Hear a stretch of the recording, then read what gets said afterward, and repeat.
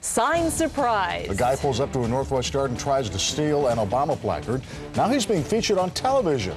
Another look just ahead. A sign thief snatches a Barack Obama sign in Shoreline, but doesn't get far. The white car pulls up in broad daylight. Someone gets out and grabs the sign and hauls it back into the car. Trouble is, it's attached to a rope which is tied to a lamppost. So the person was forced to drop the sign and take off. The homeowner says he installed surveillance cameras on his roof because he was fed up with his Obama signs being ripped off.